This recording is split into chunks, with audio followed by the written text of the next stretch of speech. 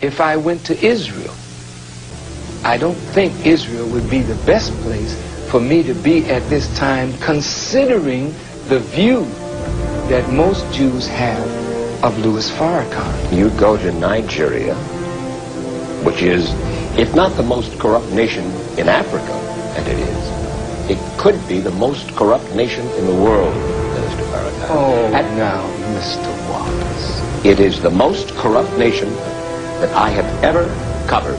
I've been there 25 years ago, and I've been there as recently as last year. Fine. So what?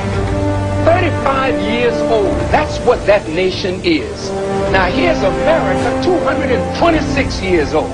You love democracy, but it's there in Africa. You're trying to force these people into a system of government that you just have accepted.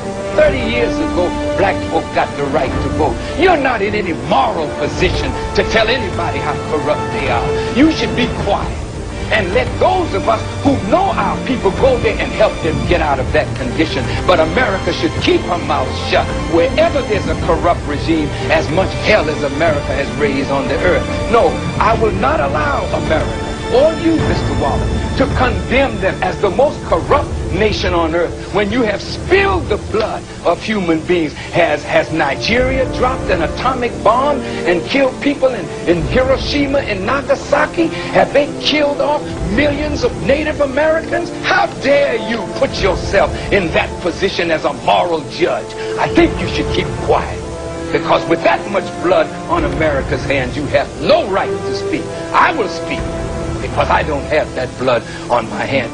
Yes, there's corruption there. Yes, there's mismanagement of resources.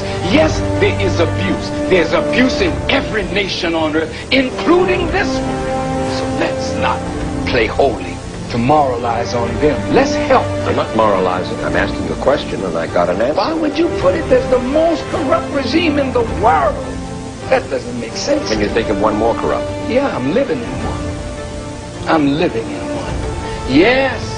You've done a hell of a thing on this earth, so you should not be the one to talk. You should be quiet when it comes to moral condemnation.